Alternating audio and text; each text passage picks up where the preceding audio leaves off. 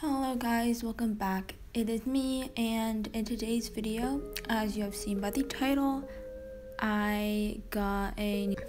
If you have been on this channel for the past few months, you would have known that me and my family have been looking for a rescue. So over 2 months ago, we rehomed our puppy Pepper, and ever since we wanted to rescue.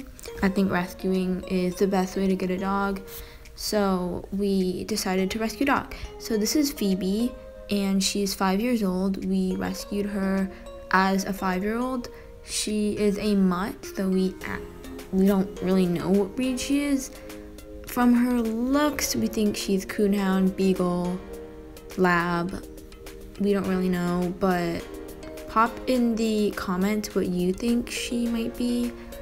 And yeah, so her past home, we actually don't know how long she was in this past home, but she was on a farm with 700 dogs, but the owners could not keep her anymore, so they surrendered these dogs. So she has been staying in foster care for about a month, and she ended up with us. So we actually got really lucky that we got her, because now, because of COVID and everything, the pet industry has been booming and everyone has wanted to get pets. So it has been really hard for us to get a dog. We got really lucky because Phoebe is a very sweet dog. She's great on leash, good with dogs, cats, kids, and we love introducing her to new dogs. As you can see, she's with her friends in these photos.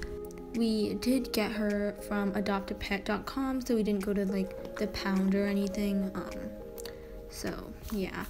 And yeah, so she's very cute. I really hope that you have enjoyed, and she also does have an Instagram, so that is in the description.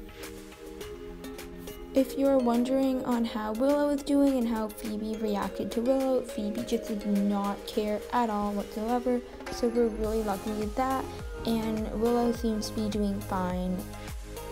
So yeah guys, thank you guys for watching. I hope you enjoyed, and I will see you guys in the next video.